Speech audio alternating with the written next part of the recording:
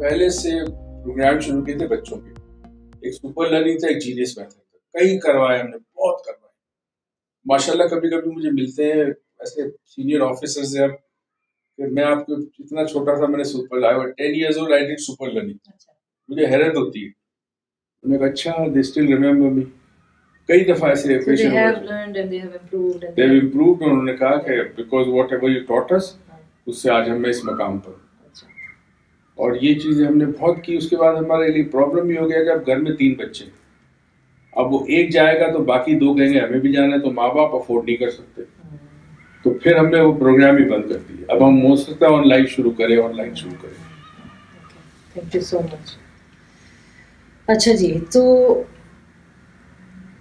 ये जो आजकल हम जब शादी करते हैं तो आपके ख्याल में ये होता है, ये हमें ये कल्चर में है कि हम सोच समझ के शादी करें और उस पे सोचें कि बच्चे हमने जो लाने हैं ये कोई पेरेंटल उसका हिस्सा होना चाहिए before you get married to the person, how what are his और हर, उसकी क्या सोच है या अपब्रिंगिंग कैसी होनी चाहिए या बच्चों पे हम क्या करेंगे?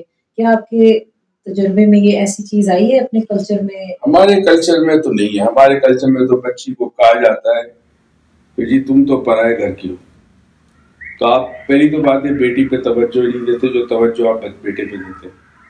ये मकाम बेटे को देते हैं वो बेटी को नहीं देते आपको, अगर आपके दोनों हो तो बड़ा डिस्क्रिमिनेशन ये आप रखते हैं।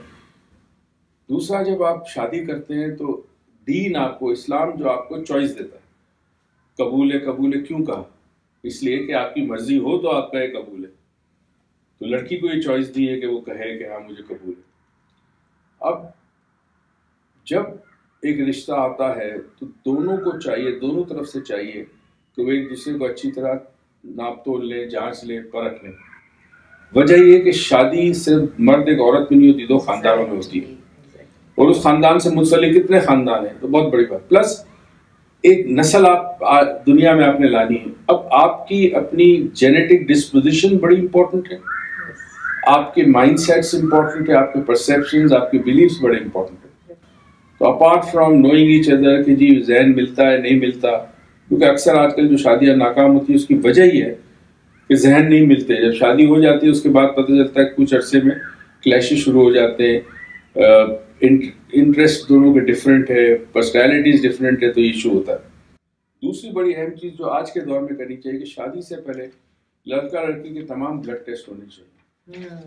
What a good point which my mother used to say and I have started. ठीक है, अब बच्चे को कोई ब्लड डिजीज हो या कोई खुदा न खास्ता और बीमारियां हो, हमें नहीं पता आज के दौर में STD होती है, हो सकता है बच्चे को ब्लड की प्रॉब्लम हो सकती है, तो वो आपकी जो बच्चे पैदा होंगे उसमें डिफॉर्मिटी या डिफेक्ट ना हो, ये बहुत बड़ी चीज़ है। क्योंकि अगर एक बच्चा दुनिया में आता है जिसमें जो नॉर्मल नहीं है, उस बच्चे को पालना इज़ हरक्यूलिस टास्क, माँ के लिए, बाप के लिए, सब के लिए। तो कम से कम सेहतमंद होने चाहिए कपल दोनों, कोई जिस्मानी प्रॉब्लम ना हो, कोई ब्लड में कोई प्रॉब्लम ना हो, ज़हनी तौर पे एक दूसरे को कबूल करें, तो आई थिंक रिश्ता बहुत अच्छा है। तो ये जो प्रिपरेशन है जो आपने कहा कि डिफरेंसेस होते हैं, तो पहले सॉर्ट आउट करना होता है ना, असल में नहीं करते उस वक्त। वही तो है ना कि पहले करना है ना, पहले आप सॉर्ट आउट करेंगे तो आप मिलने देंगे, आपस में मिलेंगे, फैमिलीज को इंटरेक्शन करेंगे, तो फिर आपको पता चलेगा ना कि किस मंगनी का कॉन्सेप्ट है ना, वो बड़ा इंपॉर्टेंट है। बिकॉज एंगेजमेंट के दौरान लड़का लड़की एक दूसरे को जान ले before they go for marriage. ये चट मंगनी पट बिया वाला मसला सही नहीं। ओके, इनसे तो मैं वो है क्या ज़ख़ीरा है और बहुत कुछ बात की जा सकती है। I have this whole list of questions, but उन्होंने बहुत खूबसूरती से काफ़ी चीज़ें कवर कर दी हैं इन सवालात में, इन जवाबात में जो मैं चाह रही थी, और बहुत हैं अभी। लेकिन मैं अभी डॉक्टर मोइज़ पे इसलिए फोकस सिर्फ नहीं कर रही कि आपने parenting, well that's an example, but आपकी एग्जाम्पल वो कहेंगे जी ये तो डॉक्टर मोइज़ है, हम कैसे करेंगे ऐसे। हालांकि डॉक्टर मोइज़ भी एक एवरेज इंसान है जिन्होंने अपने पे काम किया, राइट। पहले आपने अपने पे काम किया, फिर आपने सोचा कि चलो शामिल करता हूँ ताकि हम एक दूसरे से भी लर्न करेंगे और मेरी ज़रा कॉन्शियसली मैं काम कर रहा हूँ तो शायद मैं टीच कर सकूँ। Is that the right direction? Mostly ऐसे है। تو اب مجھے آپ یہ بتائیے کہ یہ جو پیرنٹس کی جو اسٹبرنس ہوتی ہے کہ ہم صحیح ہیں اور ہمیں پتہ ہے، اس میں جو آپ نے کہا نا روم ہونا چاہیے کہ بھی آپ تھوڑا سا سمجھیں زمانے کو، اس کے لیے کوئی ٹپ ہے کہ پیرنٹس تھوڑا سا اپنے آپ کو چانس کیسے دیں یا کوئی فلیکسیبلٹی کیسے لائیں؟ دیکھیے فلیکسیبلٹی میرے آپ کے کہنے سے نہیں آئے گی، یہ ریئلائزیشن کا ایک پروسیس ہوتا ہے جی، اور انسان اکثر ریئلائز کرتا ہے چوٹ کھانے کے بعد، by that time it's too late. Parents کو ایک بات یاد رکھنی ہے، ہر ماں باپ اپنی اولاد سے بے تحاشا پیار کرتے ہیں، اس میں کوئی شک ہی نہیں ہے۔ میری ایک نصیحت یاد رکھیے، اپنی اولاد کو وقت سے پہلے اور ضرورت سے زیادہ کبھی نہ دیں۔ اگر آپ نے یہ کام کیا تو آپ کی اولاد بگڑ جائے گی۔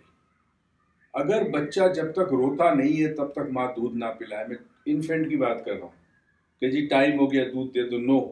نیچرل پروسیس یہ ہے کہ بچے کو بھوک لگے گی، وہ روئے گا، تب آپ اس کو دودھ دیں۔ اسی طرح اگر آپ کا بچہ ذرا بڑا ہے، کلاس 3-4 میں ہے، اور وہ کھانا نہیں کھا رہا، ماں کہتی کھا لو کھا لو کھا لو، آپ بچے کو زبردستی نہ کریں، جب بھوک لگے گی خود کھائے گا۔ تھرڈلی بچہ ضد کرے، اس کی ضد پوری نہ کرے، کیونکہ آپ ممتا یا باپ جو ہے مجبور ہو جاتا ہے، بچہ رو رہا ہے، کلا بازیاں کھا رہا ہے، زمین پہ لوٹ رہا ہے، کرنے دے اس کو، کب تک کرے گا؟ مگر جب آپ نے ضد پوری کی تو ایک چیز ہوتی ہے نفسیات میں، ہم اس کو سمجھاتے ہیں کہ بچے کی جب آپ ایک ضد پوری کرتے ہیں تو بچہ ایک بیہیویئر سیکھتا ہے۔ بیہیویئر یہ ہے کہ اگر میں روؤں گا، میں زمین پہ لوٹوں گا، میں چیخے ماروں گا تو میری ماں میری بات پوری کر دے گی۔ اب زندگی بھر وہ یہ کرے گا کہ جب اس کو ضرورت ہوگی کسی چیز کی، وہ یہی حرکت کرے گا۔ بڑا ہونے کے بعد بیوی کے ساتھ کرے گا یا شوہر کے ساتھ کرے گی، سیم پیٹرن، ریپیٹڈ پیٹرن چلے گا، یہ تھوڑا اس میں موڈیفائی ہوگا بٹ پیٹرن چلے گا وہی۔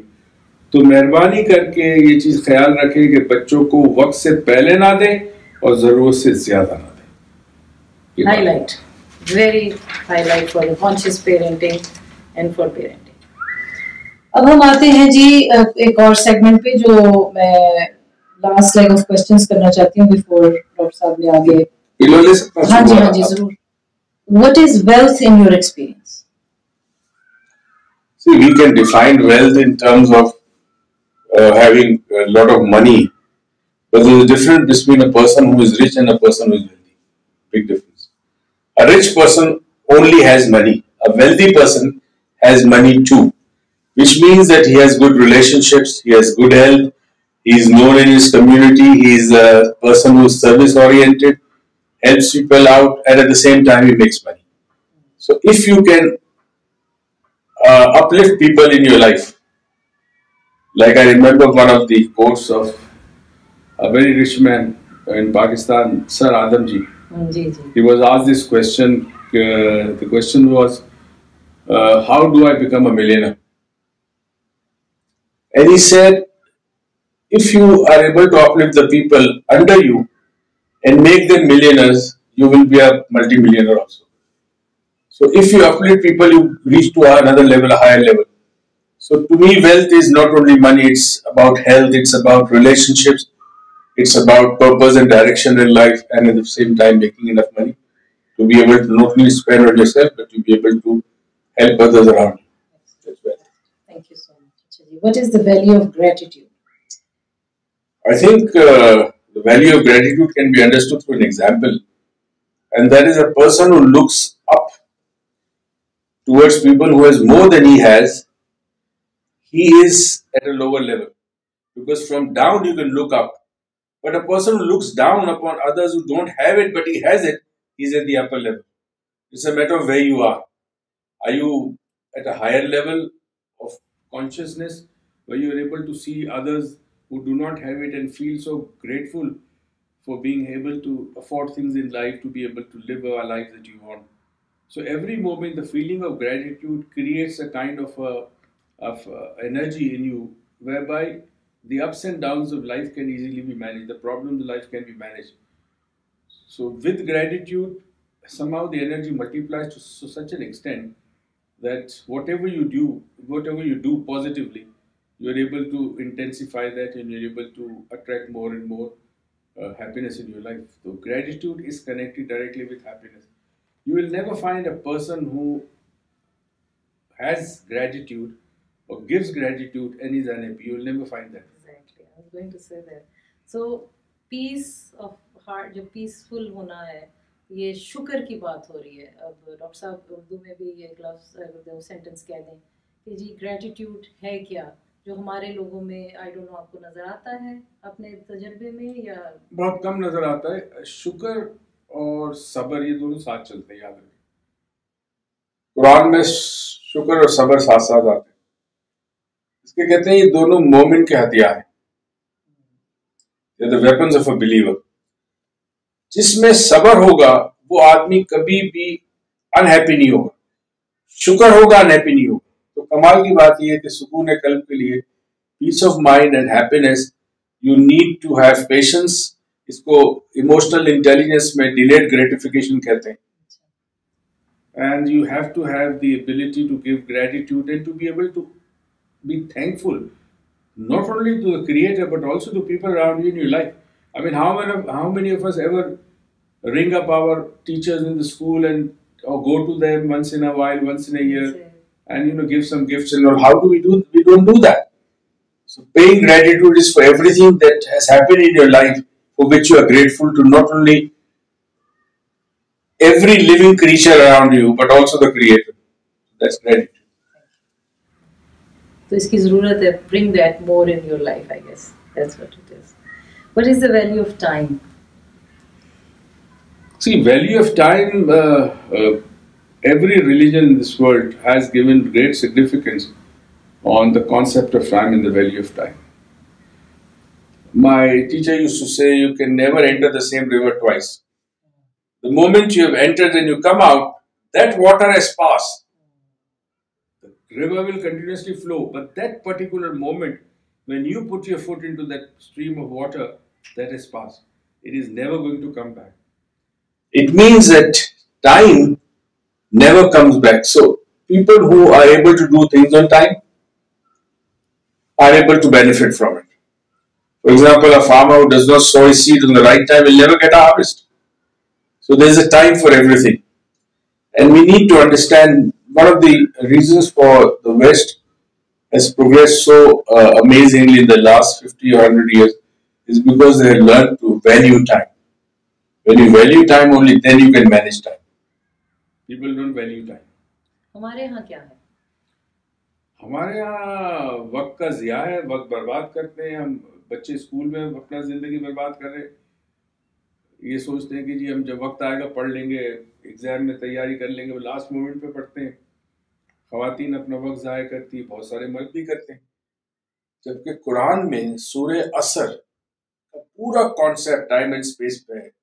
वलअस्र इन्नल इंसान लफी Khusro, by the token of time man is eternal loss. यानी कह रहा है कि पूरी इंसानियत जो है लॉस में है, चाहे मुसलमान हो गैर मुस्लिम हो, कोई भी हो, लॉस में. इसका मतलब है कि टाइम को समझो. मतलब for example prayers, why 5 times a day? Why do we have to keep fast from sunrise to sunset? Why not early? Why not late? No, it is the time management that is required. So time has to be valued and we need to do things on time. Yes. तो हमारे यहाँ इसकी जो आप सिखाते हैं कि time को क्या मतलब वैल्यू करें, क्योंकि हमारे तो हाँ वक्त पे नहीं हम पहुँचते. कोई वैल्यू इतने इतने डेकेड्स गुजर जाते हैं. चाहे आप कोर्ट सिस्टम ले लें, चाहे आप अपनी फैमिलीज की एक नाराज़गी ले लें, ये सारा जो है ये इसको कैसे हम इनकलकेट कर सकते हैं? Attitude. The problem is with the attitude. हमारा एटीट्यूड इज अ प्रॉब्लम. अगर हमें कंफर्म हो कि जी 9 बजे खाना लगना है, उसके बाद नहीं मिलना, तो आप 9 बजे से पहले पहुंच जाए. कहीं मैं शादियों में नहीं जाता, दावतों में नहीं जाता, इसीलिए कि टाइम क्या होता है, सर्व कब होता है, तो I normally don't go, I avoid going. तो वैसे तो कौम हमें टाइम का एहसास नहीं, उसकी वैल्यू का एहसास नहीं है. इसकी वजह ये हमें दिलाया ही नहीं है. किसने दिलाना है? माँ बाप से शुरू होता है.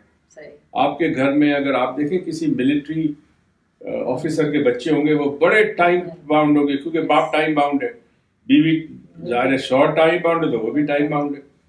कल वो साहब मुझे लेने आए थे जिनके मैं सेशन ले रहा हूँ, तो उनके मैनेजर मुझे लेने आए थे. He is a retired army officer. हमने 5 बजे का टाइम लिया था, तो उनका कोई मुझे मैसेज आया 4:45 पे क्या राइट लाइसेंस। मैं नीचे पहुंचा, मैंने घड़ी दिखाई, मैंने कहा जी 3 मिनट पहले मैं नीचे पहुंचा 5 बजे। वजह क्या थी, हमारा family business ministry of defence के साथ था। हम बचपन में कभी अब्बू के ऑफिस चले गए तो हम आर्मी नेवी एयरफोर्स के ऑफिस देखते थे, उनसे इंस्पायर्ड होते थे। तो वहां हमने देखा कि टाइम को अगर मैनेज करती है तो आपकी अफवाज, arm forces, everything has to be done on time. So I think somehow if the leader of the house, which means the leader in the home, if he or she can ensure that the kids understand the value of time, problem will be solved. So it starts from home. Yeah. अब देखिए जो पल आता है वो चला जाएगा, मगर होप रखिए कि eventually whatever happens for the good. So be hopeful.